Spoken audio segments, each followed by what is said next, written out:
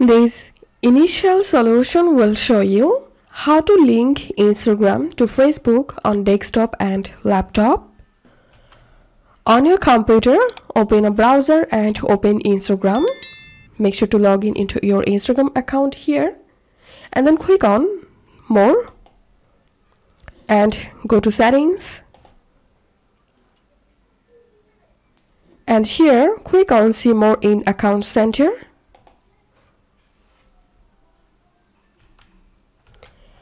And now click on Add Accounts. Select Add Facebook Account.